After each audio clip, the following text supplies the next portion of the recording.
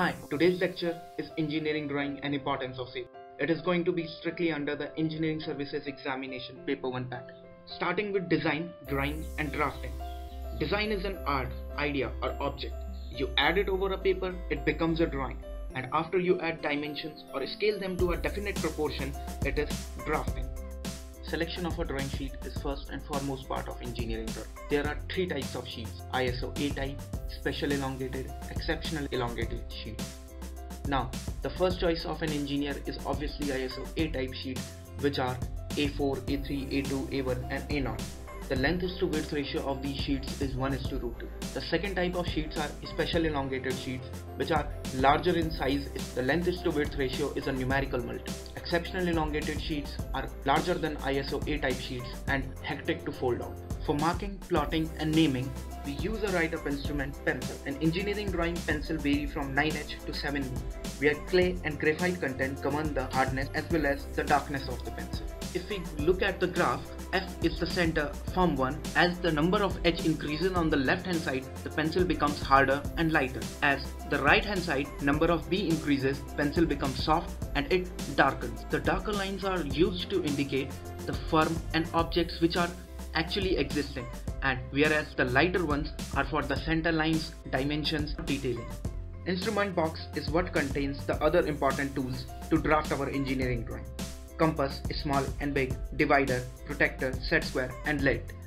As for talking about the compass, the small compass is used to draw arcs less than 20 cm and the bigger compass for more than it, or we can use extension bars for that purpose. The protector is for making the angles, whereas set square is to draw parallel and perpendicular lines which are inclining over an angle of 45 degree, 30 degree or 60 degree. Here is a thing to note down that scale is not a part of instrument box.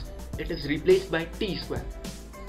T-square is an instrument which is used to make perpendicular and parallel lines with an accurate measurement. Coming up to the mini drafter, which is most frequently used by engineers to draw and drop down parallel and perpendicular lines or any of the inclined lines by fixing the mini drafter on the board. Now coming up to the last part, that is sandpaper. Sandpaper is used to rub down the nibs of the pencils and make them sharper, pointer, to have proper width of the line. Now if we consider the margins on a drawing sheet, the left hand side margin is always greater than the upper, bottom and the right hand side margin, irrespective of the orientation of the sheet. The sheet A0 and A1 have the minimum margin of 20 cm and the maximum of 25, whereas in A2, A3 and A4 ISO sheets, the minimum margin reduces up to 10 cm. The lower right hand side corner of a drawing sheet is always reserved for the title block.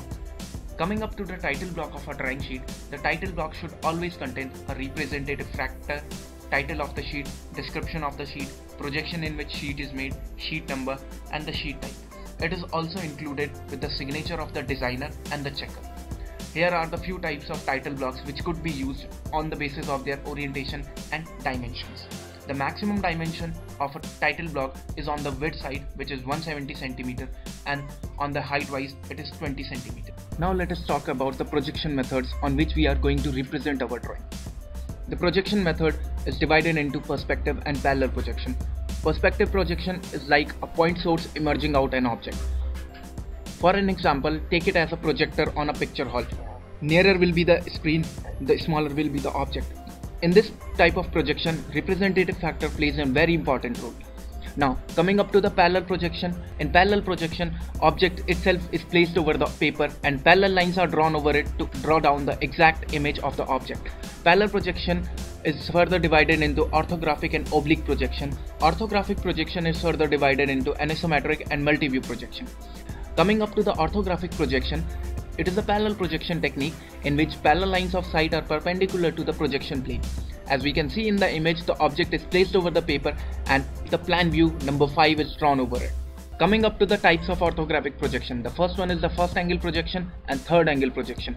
In first angle projection, the plan view is generally below the object, side and front views on the left and right hand side. Now, third angle projection, the plan view is over the object. The symbols of these projections are the concentric circles and the object on the left, whereas in third angle projection the object is on the right. Now coming up to the multi-view of drawing.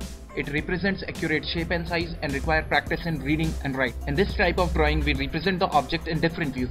As for the example, the third angle projection of the sheet contains the plan view, front view and the side view of the object. Another type of projection is isometric projection. This projection is generally taken from an angle over an elevation. More proficiently, it is 45 degree or 30 degree angle. This type of projection is generally a 3D projection which represents all three sides of the object in a single plane. Another type of projection is auxiliary views, in which we represent the different faces of the plan over the hatching part. Now, the hatching part represents the not true shape and the auxiliary part represents the true shape. The another frequently asked topic of UPSC is the type of lines. Generally, there are thick lines and thin lines.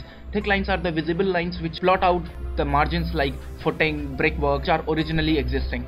Now, the thin lines are the dimension lines, extension lines, ladder lines. The dashed lines are also known as hidden lines, and the dashed line with a simple dot is known as the center line.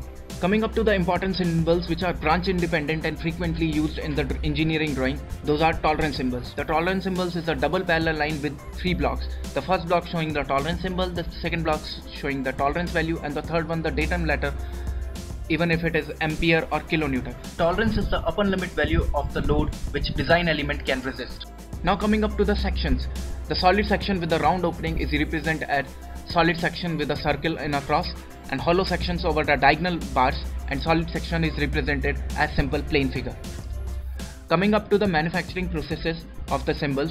Now, symbol under root represents that any of the manufacturing process is permitted. Either you can add the object or you can remove the object. Under root signature with a V sign closed, material shall be removed from it, and under root signature with a circle over it, material should not be removed. Now, coming up to the lettering standards of engineering drawing. Lettering standards are denoted by the ANSI standards. It is generally used that minimum height of the text should be 3 mm and the spacing between the text should be at least 1/3 of the height of the object. We should be using all of the capital letters in naming. Now coming up to the scaling and dimension of the object. Scaling is always done at a full size. Either we are drawing the object a full size object, half size object or quarter size object as shown. Dimension should always be placed outside the part of the object. Okay friends, I have tried to cover all of the portion in engineering drawing. For more, you should refer to IES SP 46, which is IES code of engineering drawing. Thank you, hit like and stay subscribed.